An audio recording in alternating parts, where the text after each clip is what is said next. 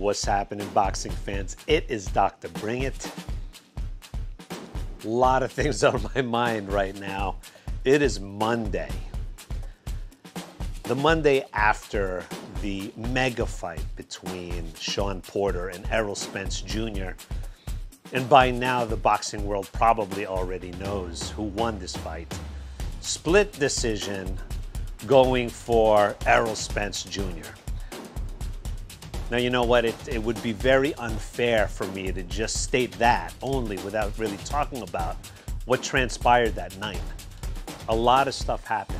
But first of all, before we get into it, I'd like to congratulate Shawn Porter and his camp for putting together an awesome training camp.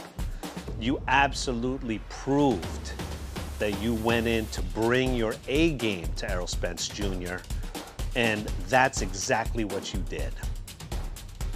Secondly, congratulations to Errol Spence Jr.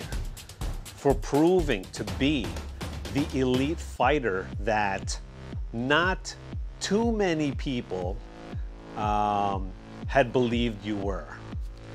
Let me explain.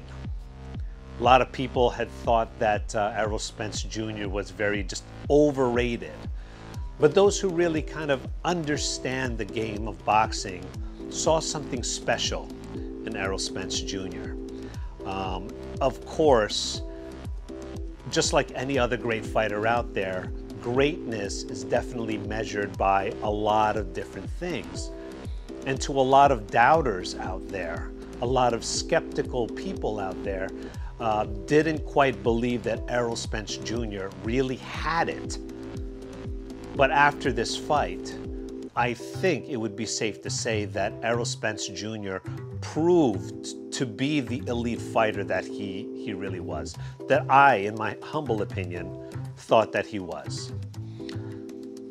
Thirdly, congratulations to all the people out there, all the boxing fans who had paid for a pay-per-view fight.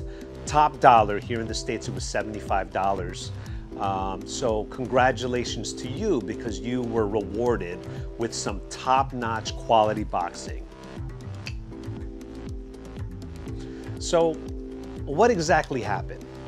That night, I just want to start off the analysis by saying, in the immortal words of Mike Tyson, everybody has a plan until you get punched in the mouth. Now, why do I like that quote so much? Because in life, nothing really seems to go as planned. You can plan all you want, but all it takes is just one little obstacle that sets you back a little bit, and at that moment, you get tested, and that's when your true colors will shine. So I'm not saying that Errol Spence Jr. actually went into the fight against Shawn Porter thinking that he wasn't going to be in a dogfight, because all of his interviews approaching this fight, he was always saying that to Shawn Porter, that he was going to take him to deep waters and drown him. He was going to be bringing the dogfight. Well, I'll tell you this. Shawn Porter was the one who brought that dogfight into that match that night. But Errol Spence Jr. kept his poise. I don't really remember seeing at any point in time where he struggled, where he was truly, legitimately in trouble. He never seemed lost. He always looked in control. Even when he took some really hard shots against Porter. Now those two, they were landing some pretty heavy shots against each other. But I honestly think, based on my prediction, I honestly think it just boiled down to, once again, fundamentals. Shawn Porter, yes, he was absolutely relentless. He knew how to close the distance really effectively using an explosive long-range jab. Then he banged to the body, you know, trying to equalize and try to contain Errol Spence Jr., trying to get his power out, try to take his lungs away from him. I think all of that was really affected by Shawn Porter. But what happened was, I think ultimately the downfall of Shawn Porter was his defense. Shawn Porter was able to get in. He was able to deliver a lot of hooks to the body, a lot of hooks to the head. But in doing so, if you guys get the chance to watch that fight again, every time he's about to throw a big punch, he puts everything into his punches, first of all. But when he does, he opens up. He opens up. Drops his hands, opens up. And when you do that, you're just like inviting counterpunching, which is exactly how he got knocked down on the 11th round. Now, it wasn't like he wasn't like laid down straight, but he was definitely caught off guard, and he put his gloves down. Now, if you looked at his face, at his eyes, he was really out, but it was his grit, his tough chin that he was able to just kind of collect himself and still get up. And he was like, right after that happened, he was like, come on, come on. You know, I was just like, oh my gosh, like these guys are just really, really going for broke. And that happened on the 11th round. And a lot of the commentators, they had them pretty even at that point.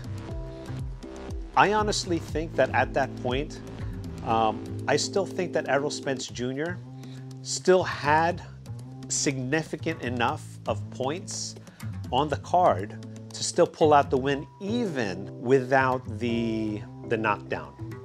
Now, a lot of people probably will disagree with me on that because Shawn Porter had proved to constantly press forward. But a lot of the things that people don't see is while he was going in, while they were being tied up a lot, Errol Spence Jr. was able to deliver a lot of effective punches to the body and to the head using his jab. A lot of the shots that Shawn Porter had delivered while they were clinched up and wrestling in there, they were actually being blocked by Errol Spence Jr. because Errol Spence Jr. has fundamentally better defense than Shawn Porter. So a lot of those shots that Shawn had delivered, they were actually being blocked a lot. Now, did he connect to Errol Spence? Absolutely he did. They were both really connecting really well, but overall, when you look at it, I'm not a diehard believer of the CompuBox numbers. I think they're a little bit, you know, conspiracy, to be honest with you. But if you look at those numbers, you would see that Errol Spence Jr. did connect more.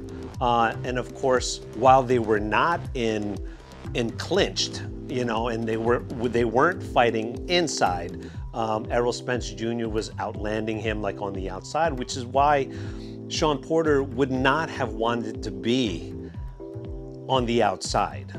This really was Shawn Porter's advantage to try to get Spence up onto the ropes, to fight on the inside and just bang away at the body. And I'll tell you this, based on the commentary that I was listening to that night, they weren't giving Shawn Porter the benefit of the doubt that his body shots were actually being affected. They were affecting Errol Spence Jr. Errol Spence Jr. really had no choice but to respect Shawn Porter's power, because I believe even in the post interview, he knew that Shawn Porter had dangerous power, which is why I believe he had to respect Shawn and cover up and defend himself. Now, on the flip side, I don't think Shawn Porter was respecting Errol Spence Jr.'s power, which is why he was just going in head first. He was super focused on what he wanted to do. that he didn't cover himself up effectively enough. Yes, he went in, he was roughing up Errol Spence Jr. pretty well, but I think he was so hell-bent, so determined to get on the inside that he just threw away his defense. He was getting he was getting connected pretty easily that night against Errol Spence Jr. So here's another thing. Now everyone wants to talk about what's next. I honestly think Shawn Porter, he deserves a rematch. I would love to see a Shawn Porter, Errol Spence Jr. rematch come like the beginning of next year. I would love to see that because this, of course, was a split decision. I can't believe that another judge had said that the score was that much. I don't believe that. I know that it could have been very, very close, but to have a judge give Porter 115 or even 116, I don't know where that really came from. But hey, that's boxing, right? Or maybe that was that's what was needed to achieve a possible rematch. I'm all about conspiracy theories anyway, just because I guess it's good for business, right? So I would love to see a rematch, but if we don't see a rematch, I know people are definitely looking for Spence to fight Manny Pacquiao. That is really the obvious, because since Manny Pacquiao won the fight against Thurman, now all eyes were set on this fight, Errol Spence Jr. and Porter. So now that Errol Spence Jr. has come out of this fight as the victor, everyone wants to see him fight Manny Pacquiao. But here's another interesting little thing that came up. Who came into the ring right after the fight was over? It wasn't Manny Pacquiao. Guess who it was? Danny Garcia. Hungry. He wants the big fights. He wants to prove himself worthy to be running and banging with all the elite people out there. He saw what Errol Spence Jr. was able to do against Shawn Porter. Is that enough? Are people going to be looking at Errol Spence Jr. and saying, ooh, we found holes in Errol Spence Jr.'s game? Well, guess what? Yes, we might have seen some holes in Errol Spence Jr.'s game because Shawn Porter exposed those things by taking it right to him, going into a kind of dogfight that we didn't expect Errol Spence Jr. to be able to handle. But the fact of the matter is, he handled himself with poise. He was disciplined enough to show some effective defense in the line of fire. He absolutely proved himself. Errol Spence Jr. proved himself to be called an elite fighter that is not overrated, in my opinion. I honestly think that, again, in my humble opinion, I didn't see the creativity from Errol Spence Jr. that I wanted to see in this fight. But that's only because I believe Shawn Porter disrupted him and put him on the defense.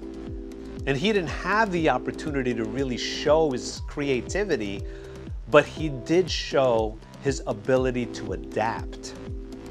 He was able to show an in-game that he could bang with people on the inside. He could turn people to the ropes and bang with them. He can tie people up and try to negate and neutralize.